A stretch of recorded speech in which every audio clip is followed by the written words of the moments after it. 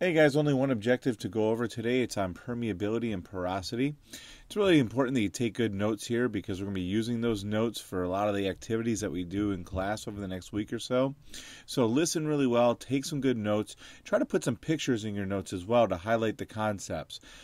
I'll check those notes for a stamp in class, and as always, let me know if you have any questions. You can get a hold of me through Edmodo or email. Okay, so there's two words I want to get into right away. And the first one is porosity. That's P-O-R-O-S-I-T-Y. And porosity just refers to the space that's within rocks, or the space that's between sediment, or the void space. Void means empty. So it's kind of like little pore spaces in your skin. That's what porosity is. And you can measure porosity. The measure of porosity is how much empty space is within that rock. Here's a brownie, and if we take a look here at this brownie, in the actual layer here, the brownie, you can see a bunch of little holes all over the place. Those holes are pore spaces. They're void spaces within the brownie itself. Now, you can also see this in a sponge as well.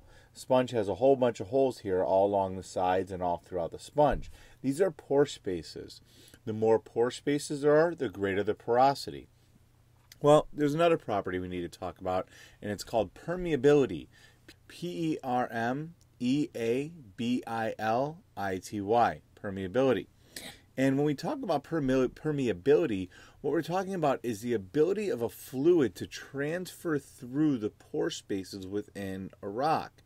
So if something is permeable, that means that water can flow through it, much like a sponge.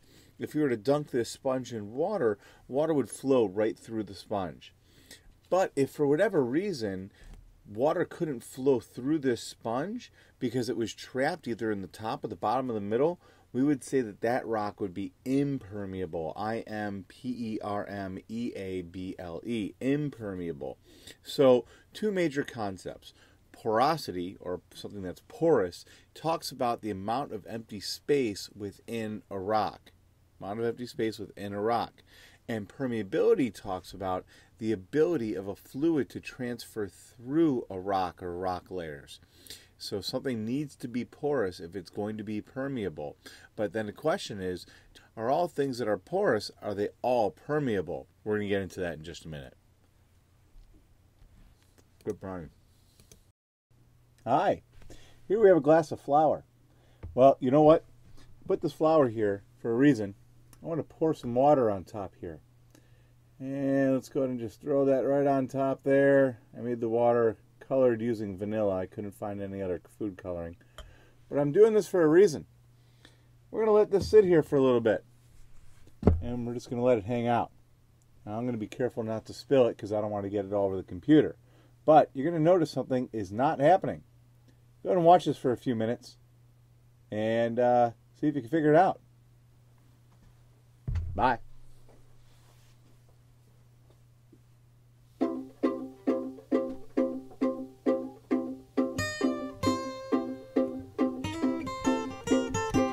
There ain't nothing in the world that I like better than bacon, lettuce, and homegrown tomatoes. Up in the morning and out in the garden, pick you a ripe one, don't get a hard one. Well, you plant 'em in the springtime and eat 'em in the summer. All winter without 'em is a culinary bummer. And I forget all about the sweating and the digging every time I go out and pick me a big one. Homegrown tomatoes, homegrown tomatoes. What would life be without homegrown tomatoes? Only two things that money can't buy, and that's true love and homegrown tomatoes.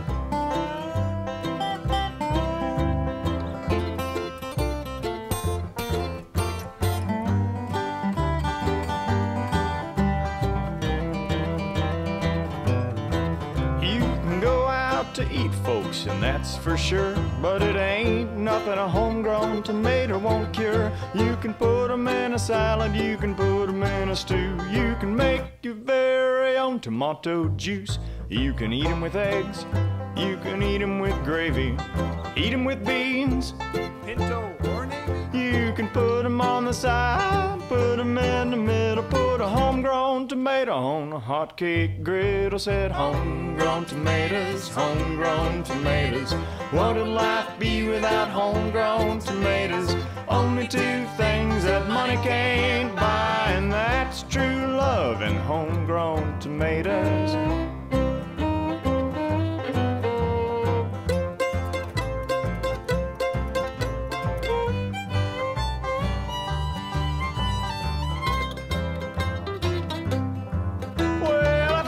Change this life I lead, I'd be Johnny Tomato Seed, 'cause I know what this country needs. It's homegrown tomatoes in every yard you see. Well, if I die, don't you bury me in some box in some cemetery, 'cause out in the garden that'd be much better, where I could be pushing up homegrown tomatoes. Homegrown tomatoes, homegrown tomatoes.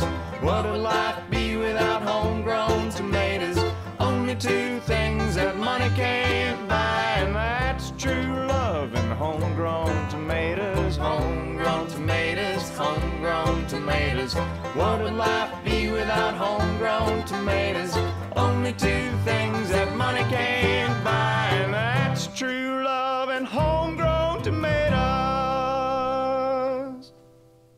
All right. So, did you miss me? I'm back. Now, it's been about, 3, 4, 5 minutes or so, and if you'll notice, that water hasn't gone anywhere. It's still sitting right there on top of the flour. Now, there's space between the little bits of flour. This isn't cement. It's loosely packed flour. In fact, if I pour this water off, and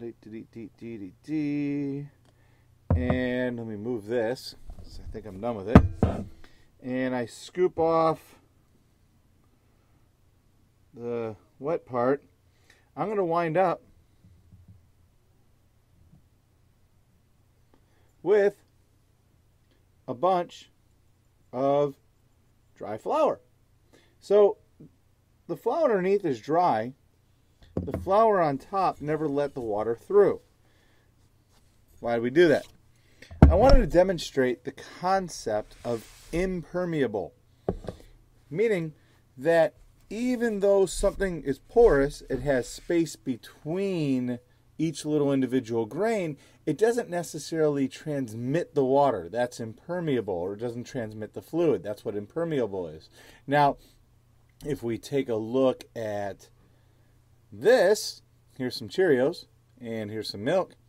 Here I have something that is both permeable and porous, meaning the space between the Cheerios and the holes between the Cheerios can get filled with the milk, so that makes it porous, and the fluid's allowed to transmit through it, so that makes it permeable. So we have a couple concepts here we just discussed. Porosity, which is the space between each one of the individual grains or the individual Cheerios or the individual bits of flour here. And then permeability, the ability of a fluid to transmit through a substance. The Cheerios is definitely permeable.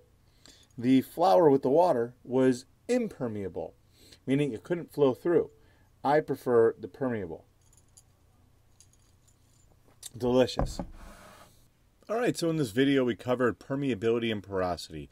Again, make sure you got some really good notes. Try to draw some pictures based on those notes as well. I'm going to check those notes for a stamp in class. As always, if you have any questions, please feel free to send me a message on Edmodo or go to fishphs.com and send me a message via email or on the contacts page.